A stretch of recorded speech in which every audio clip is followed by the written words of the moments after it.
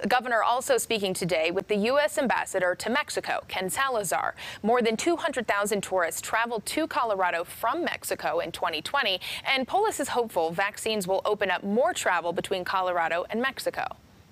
We hope to see many of them return this year with the easing of some of the pandemic restrictions.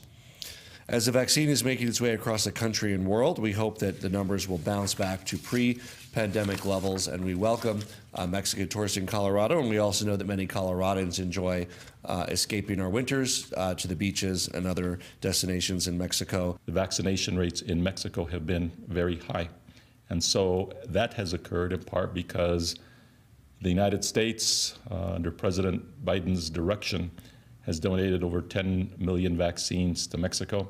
The President of Mexico very much appreciated that.